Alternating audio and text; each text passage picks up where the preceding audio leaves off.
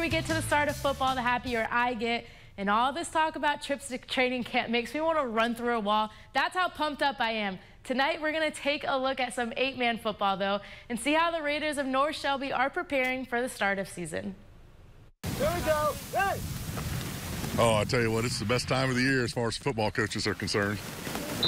Not just football coaches. This is the best time of the year, period. Like many of our local schools, North Shelby has kick-started their football practices in preparation for Week 1. The Raiders' main focus so far has been getting back to the basics. We're just concentrating on make sure the first step is properly, make sure our eyes in the right place, make sure our landmarks are proper. And so it's a combination of just doing all the little things right. North Shelby should be in a good spot this year to make a statement in 8-man football.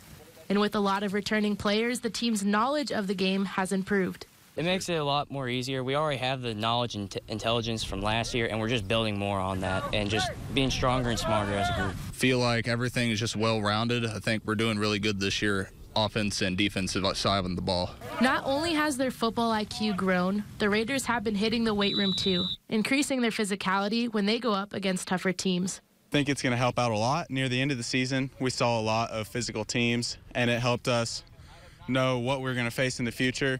Teams don't like to play physical teams, and we like to make teams quit, so this will do great. And as we edge closer and closer to Week 1, the Raiders have one goal they want to accomplish this season. Doing better than everybody else and just keep fighting forward. With that mindset, North Shelby should be in a good position to make a statement Week 1 against Bishard-LeBon.